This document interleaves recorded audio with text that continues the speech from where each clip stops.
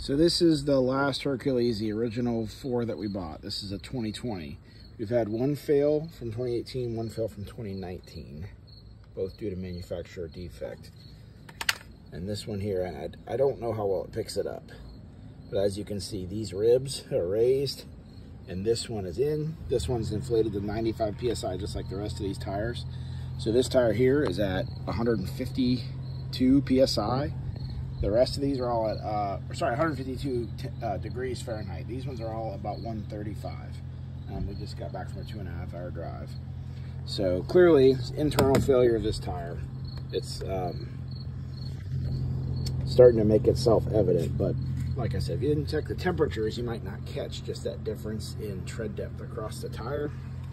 So my guess is this tire is going to fail. So these are $230 tires. Now I'm in an awkward position of, do I replace it or do I just wait for it to fail? So here's another Hercules. As you can see, these are smooth straight across all 4 ribs, the same tread height. That tire is 140, 134 in the middle, so between 134 and 140. That was on the sunny side, the shoulder side. So this one, we've already started replacing these with these Primo haulers. You can see this one's 133, 137 across. Smooth across the tread face.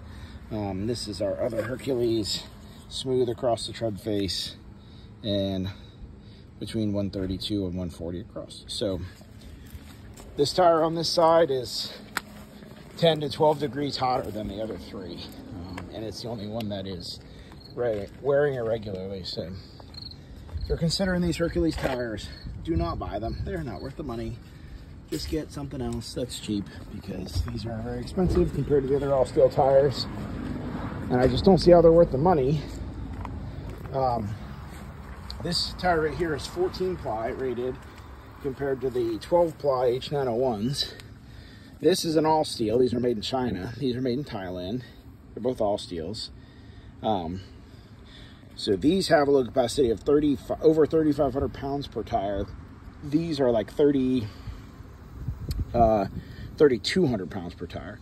So with a 14-ply, you're basically getting the load rating of a 16-inch 235/75 load range E. So to me, that's the way to go. And we're just going to keep replacing these Hercules with these things and keep an extra one with us. So anyway, I'm very disappointed in the Hercules. I have reached out to them over and over again to try and get them to accept this last tire that we had to warranty, which is actually laying right here from our last trip.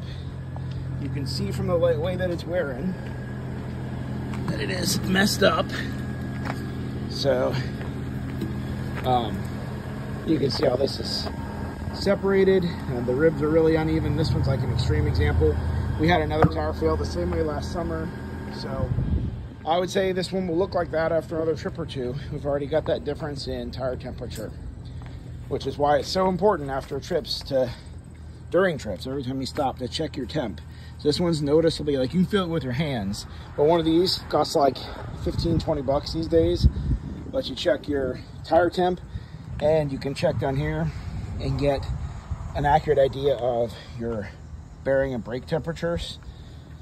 So if you don't check those regularly, you won't know what they should be if there's a problem. So buy one of these, check your tire temp and your bearing temps every single stop, and that way you can catch a problem like this tire maybe before it starts.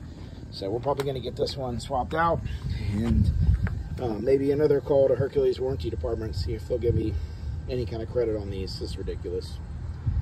Very disappointing for such an expensive, high-rated tire.